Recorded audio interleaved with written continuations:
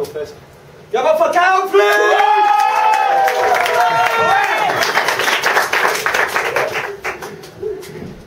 Alright, look. It's an embarrassing fact that this character act thinks he can battle rap when his accents are wank.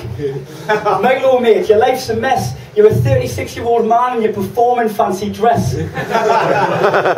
If you want people in your show, then lower your prices. No one wants to pay full price to see a midlife crisis. Midlife crisis, this dude drives a Mini. You've got stars in your eyes, but you'll be lucky if you can get one star in the skinny. Your girlfriend's pregnant now, how far along is she? I tell you what, I think you'll make a good father and spouse, but just remember when your wife conceived, I stayed at your house. I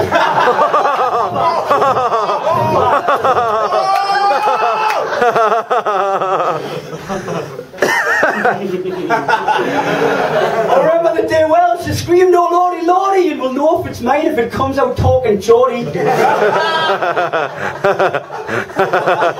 right, Mr. Tall, Dark and Handsome.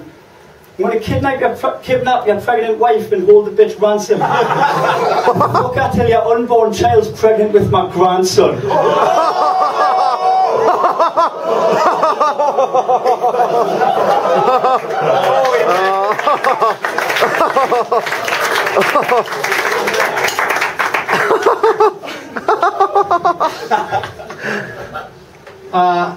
I'm actually going to Ben Norris the fuck out of this. Before I start, can I just thank Daniel Sloss for giving me several very important, very personal pieces of information about my personal life, and becoming very useful in the next few minutes. Thank you ever so much. It's a rap jihad, more like a rap jihad. I had a feeling he was going to say that about my kid.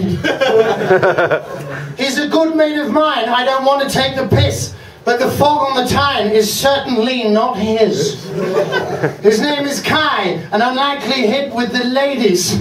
As you'll see, this guy thinks that he's slim and shady. He's from the darkest north, covered in tattoos, Primark t-shirt and Nike shoes. But you people, that's not something that you'd know, because in most of his posters he's wearing no clothes. His cup is always half full when shit goes wrong. He came to Spain and got trampled on. Those balls were huge, son. Each one like 3 Ricky Grovers. When it time came to run, the motherfucker just fell over. He got national press coverage. He was having a ball. I ran it perfectly, and I got fuck all.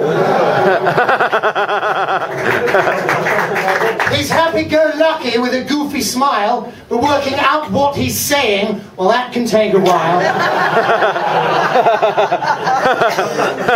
He met Chris McCausland, a fine blind comic. When Chris felt Kai's height, he said he found it ironic. He said, "You're taller than I thought. It's the surprise of the week, because when you speak, you sound just like a kid with a mouth full of sweets." That's me for the first round. Hey. Oh, hello, Milo. What a surprise. Your style's slow. I'm going to get up in your face and sprint in the pace and hit this nice flow. Oh! Nice. No, man, nothing. Why don't you come on, Milo? We all know you're in there. You can put on accents, wear a fancy suit, wear women's swimwear, but we all know you're in there. But no. But Milo, why don't you hide behind a persona? Why don't you do it? Because no one wants to see the real you, some old boring loner who can't hold a boner, as exciting as a coma, with a bad aroma. Everything you're spitting's written and you think you're going to win. I'm hitting shit off the top of my head straight into your bum chin.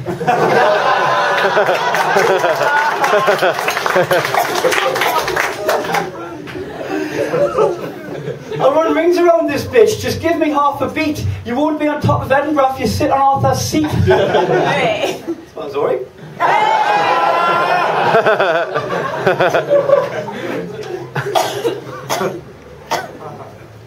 I hope your ass is clean, because I'm going to put my arm up all the way without no Vaseline. There's going to be a mix-up when I get my fist up, because I'll operate your jaw and talk fire with my lips shut. The only way your character's going to get a cheer or fulfill the want and win in me is if I play puppeteer and take all responsibility. No one wants to hear this posh cunt born with a silver spoon. They mentioned him on an 8:45 in the balcony room of the Gilded Balloon. It's game over, Milo. Put your baseball bat away, you posh cunt. The Royal Mail is that away.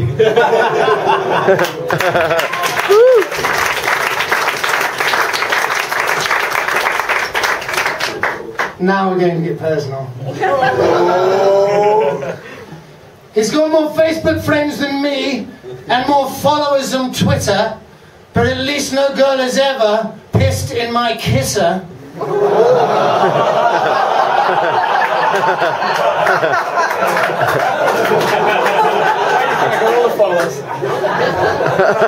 In terms of oral sex, this man's skills are immense. He goes down quicker than a council fence. He pleasures these ladies when he's baked, which is nice, but he's eaten his own load by mistake at least twice.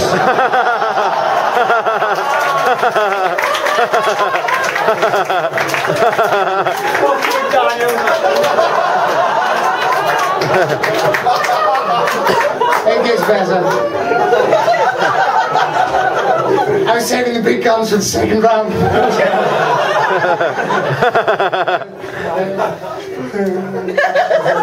Elements with false sense of security, thereby enhancing my ability to maneuver effectively in any given situation. Thank you. His group sex history is like a jungler's bill. It's crazy. There's always chicken in a basket and way more men than ladies. Him and Tom from the noise next door were both pounding the same lady. Tom came first on her breasts because he didn't want a baby.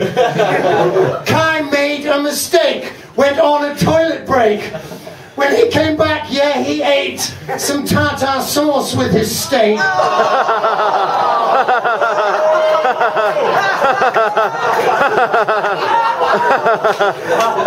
He was unaware Tom had just jizzed there, so he licked those puppies like he just didn't care.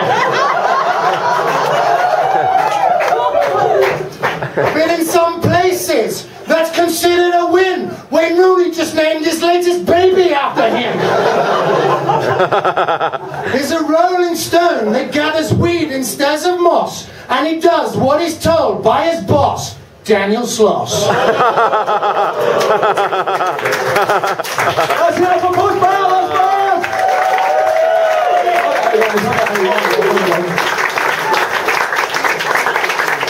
So there, the decision is yours. Let's hear it for Kai. Let's hear it for Milo. And that's one has to go in.